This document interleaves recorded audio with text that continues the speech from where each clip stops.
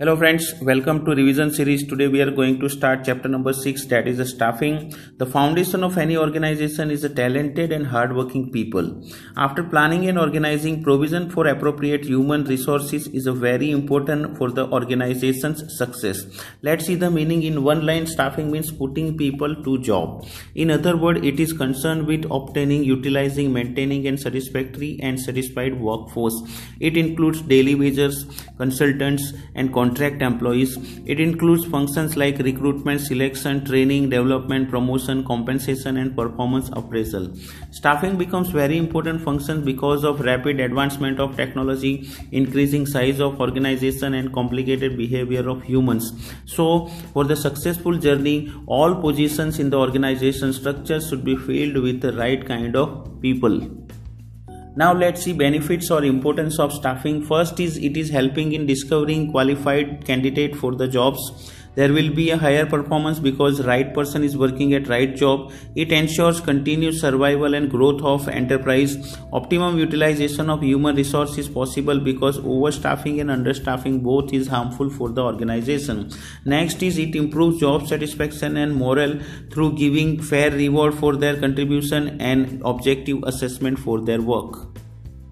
Next is staffing as a part of human resource management. Staffing is a generic function of management. Staffing is a function of all managers, but as the organization grows, a separate department is formed called Human Resource Management Department, which includes many specialized activities and duties like carrying out recruitment, preparing job description for various job positions by analyzing each job, formulating compensation and incentive plans, conducting training and development program for development and growth of employees, ensuring healthy relationship with them, dealing with grievances and complaints of employee, creating provision for social security and welfare of employees, defending company in lawsuits and avoiding legal complications in the organization. Next is a staffing process. Finding right person for right job is not easy task. Requirement of manpower arises due to retirement, transfer, promotion. Somebody is fired, somebody quits, expanding business, starting new business. Staffing function needs to follow some steps like estimating manpower requirement, recruitment, selection, placement and orientation, training and development, performance appraisal, promotion and career planning and compensation. First is estimating manpower requirements. This is the first step of staffing. According to organization structure, how many and what type of manpower is required is estimated first, for which workload analysis and workforce analysis is done. Workload analysis decides number and type of human resources necessary in the organization to achieve the goals, and workforce analysis reveals number and type of available human resource in the organization. By this analysis, organization can avoid the problem of overstaffing and understaffing situation. In overstaffing situation, organization can transfer or remove the staff. In understaffing situation, organization can recruit the new candidates in the organization. Second is the recruitment. It is a process of searching for prospective employees and stimulating them to apply for the jobs in the organization. It is done with the help of advertisement in print media and electronic media like newspaper, television and websites. Internal and external sources are there for the recruitment process. Next is a selection. It is a process of selecting best candidate among the available. Hard selection process gives two benefits. It ensures to get best candidate from the available. Next is it also enhances the self-esteem and prestige of selected candidate. At this stage, lots of tests and interviews are conducted and employment contract is also offered to selected candidate. Next is placement and orientation. Placement means employee occupying the position for which he has been selected. Orientation means introducing the selected candidate to other employees and familiarizing him or her with the rules and policies of organization. It is very crucial and may have a lasting impact on selected candidates. Next is a training and development. Everyone must have the opportunity to rise to top, and it is provided by facilitating regular training to employees, which ensures continuous learning of employees. Training may be arranged either inside the organization or outside the organization. It motivates people to learn and increase their competencies. Even it attracts the new candidates and also helps in retaining the talented people in the organization. Next is performance appraisal. After training, employees work on the job for some time. Afterwards, there is a need to evaluate their performance. Performance appraisal means evaluating an employee's current or past performance against the predetermined standards. Superiors provides feedback about the performance of employees. Performance appraisal includes defining the job well, appraising performance, and providing feedback about the employees to superior. Next is promotion and career planning. It is very important for all organizations to address career related issues and make promotional avenue for their employees. So managers need to design activities for the long term interest of employees. Promotion is an integral part of a people's career. Promotion means more money, more responsibility, more power, and job satisfaction in the organization. Last one is compensation. It means all forms of pay or rewards going to employees. It includes direct financial payments like wages, salary, incentive, commission, bonus. There are two types of direct financial payments: time based and performance based. Time based means it is based on time, how much you are spending in the organization, and performance based means how much you are performing, how much production you are giving to organization.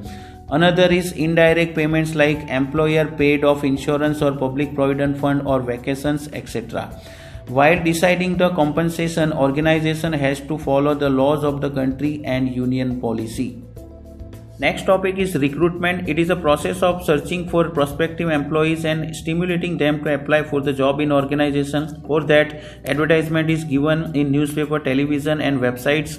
Recruitment includes identification of sources of manpower, assessment of each sources carefully, choosing the most suitable source for organization, and inviting the applications from the prospective candidates for vacancies.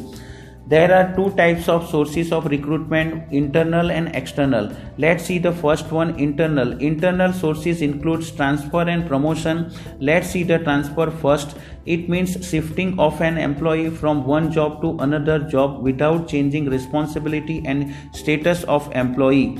It is horizontal movement of employee. It is also helpful in avoiding the problem of termination and removing individual from the organization. Next is a promotion. It means shifting of an employee to higher position, which means higher pay, higher responsibility, and higher status. It is a vertical shift of an employee. Let's see the merits of internal sources. To get the promotion, employees are motivated to improve their performance. Promotion simplifies the process of selection and placement because the candidates are already working in the organization and they can be evaluated more accurately and economically. This is a more reliable way of recruitment. Transfer is used for training the employee to prepare them for higher post in the organization. In internal source, there is no need of induction training. It is also helpful in shifting the workforce from the surplus department to shortage department. It is cheaper in comparison to external source. Let's see the limitations of recruitment by the internal sources. It reduces the scope of induction of fresh talent in the organization. It stops the infusion of new blood in the organization. Many times employees are become lazy because they are sure about the time-bound promotion. A new enterprise cannot use internal source for recruitment. It is also hampering the competition spirit among the employees. Frequent transfer of the employees may reduce the productivity of the organization. Now let's see the external sources. All the vacancies cannot be filled through internal recruitment due to insufficiency or employees are not fit for the job. External sources provide wider choice and brings new blood in organization. Let's see the resources: direct recruitment, casual callers, advertisement, employment exchange, placement agency and management consultancy, campus recruitment, recommendation of employees, labor contractor, and web publishing. Now, first one is direct recruitment. Under this, a notice is placed on a notice board of the enterprise specifying the details of the jobs available. In this, selection is done on the spot. It is the best way of recruitment for the semi-skilled and unskilled jobs which are known as the badli workers. Specifically, when there is a rush of work is there in the organization or permanent staff is absent, at that time direct recruitment is best. Next is a casual callers. Many reputed business organizations keeps a database of unsolicited applications in their offices. It is a valuable source of manpower and used to fill the vacancies in the future. It reduces the cost of recruitment in comparison to other sources. Next is advertisement. Advertisement in newspaper, television and magazines, professional and trade journals. It is used mostly for the senior position in organization where wider choice is required, but it brings a flood of response from unsuitable candidates also many times.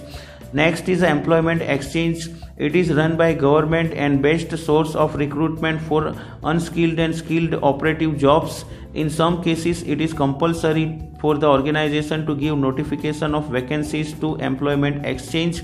It is serving as a link between job seeker and employers, but unfortunately many times the records of employment exchange are not updated. Next is placement agencies and management consultancies. Placement agencies provide nationwide services. These agencies have a compiled biodata of large number of professionally and technically qualified candidates. They charge fees for their services. Many times they approach to top executives of other companies on behalf of company. Management consultancy help organization to fill the technical, professional and management positions in the organization. They are specialized in middle and top level executive placement. They maintain data of candidates with different qualification and skills, even giving advertise the jobs on behalf of their clients. Next is a campus recruitment. Here recruitment is done from the educational institutions. It is a very popular source of technical, professional and managerial jobs. Many big organizations are linked with university, vocational school and management institution for the recruitment. This is called campus recruitment. Next one is recommendations of employees. Here candidates are introduced by present employees. It is a good source of recruitment because they knows companies and candidate both. Next is a labor contractor. Labor contractors maintain close contact with laborers. They are able to provide required number of unskilled workers at a short notice, but there is one problem. When the contractor leaves the organization, all workers also follow the same. Last one is web publishing. Internet is become very common source of recruitment these days. Many websites are dedicated for the recruitment like Naukri.com, Jobstreet.com, Monster.com and Indeed.com. It provides information about job seekers and employers both. Now let's see merits of external sources. External sources attracts qualified and trained people to apply in organization. External sources gives wider choice because when vacancies are advertised, large number of people are applying from outside. External recruitment brings new blood in organization. It increases competitive spirit among existing staffs to show better performance to compete with outsiders. Now let's see limitations. It leads to dissatisfaction and frustration among existing employees because their chances of promotion are reduced. Recruitment from external sources is a lengthy process as well as costly process because lots of money is spent on advertisement and processing of applications. Next topic is selection. Selection is the process of identifying and choosing the best person out of a number of prospective candidates for a job. Different type of tests and interviews are conducted for it. At every stage, many are eliminated and few move to next stage until the right type is found. Let's see the steps involved in selection process. First is a preliminary screening, selection test, employment interview, reference and background check, selection decision, medical examination, job offer and contract of employment. First is preliminary screening. Preliminary screening help to eliminate unfit and unqualified candidates for job. Preliminary interview help in rejecting misfit candidate for reason which did not appear in application form. It may be conducted on telephone many times. Next is a selection test. Test is conducted to measure certain characteristics of individual. It may be in form of pen pencil test or exercise. First is an intelligence test. It is one of the important psychological tests which measures the IQ of candidate. It is an indicator of learning ability and ability to take decision. Next is aptitude test. It measures individuals' potential for learning new skills. It indicates person's capacity to develop. Next one is personality test. It gives information about overall personality. It gives clues of person's emotion, reaction, maturity and value system. Next is a trade test. It measures existing skill of individual. It measures level of knowledge and proficiency. Difference between aptitude test and trade test is that aptitude test measures potential to acquire skills and trade test measures actual skills possessed by individual. Last one is interest test. It is used to know pattern of interest of individuals. Next step is employment interview. It is a formal conversation between employer and candidate conducted to evaluate applicant suitability for the job. Here, candidate also seeks information from the interviewer. Next step is reference and background check. Many times, employer requesting to provide names, address and contact number of references for the purpose of verifying information and gaining additional information about an applicant. Reference may be previous employer, teacher or professor, etc. Next step is selection decision. After passing previous stages, the final decision has to be made from available candidates. Here, the concerned manager is responsible for the performance of new employee. Next step is medical examination. Before job offer, candidate is required to undergo a medical fitness test. Job offer is given to those candidates who is being declared fit after medical examination. Next step is job offer. It is the next step of selection process. Here job is offered through letter of appointment. It contains the date of joining duty. The appointee must give a reasonable time for the reporting. Last step is contract of employment. Job offer is accepted by candidate and certain documents need to be executed by employer and candidate, like attestation form. It contains detail about candidate and attested by the candidate himself. Another document is contract of employment, which includes all the things about the job like job title, duties, responsibility, pay and allowances, leave rules, sickness rules, work rules, termination of employment, grievances procedure, etc. Next topic is training and development. Training is a process of increasing skill and ability of an employee to perform specific job. It is a process of learning new skill and application of knowledge and prepare them for any other job. Development is providing learning opportunities that promotes growth of individual in all respect.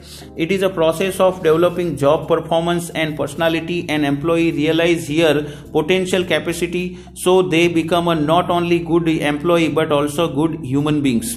Now let's see education. Education is a broader concept than training. It is a process of increasing knowledge and understanding of employees. It develops logical and rational mind, character, and also develops capacity of analysis. Now let us compare training and development. Training is a process of increasing knowledge and skill. Development is a process of learning and growth. Training enable employee to do job better. Development enable overall growth of employee. Training is a job oriented process and development is career oriented process. Training and development help both organization as well as employee. Let's see the benefits to the organization first. Training is a systematic learning which leads to reduce the waste of efforts and money. It enhances employees' productivity both in terms of quality and quantity, leading to higher profits to the organization. It prepares future managers to take higher position. It increases employees' morale and reduces absenteeism and employee turnover. It helps in obtaining effective response to fast changing business environment. Let's see benefits to employee. Training improves skill and knowledge and it leads to better career of the individual. It increases performance to earn more.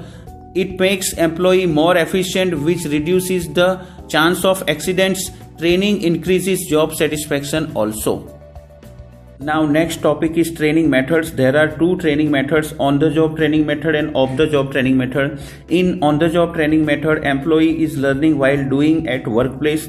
In off the job training method, employee gets training away from workplace, means learning before doing. Now first one is on the job method. It includes apprenticeship program, internship, coaching, job rotation. First one is apprenticeship program. Under this, the trainee put under the guidance of a master worker.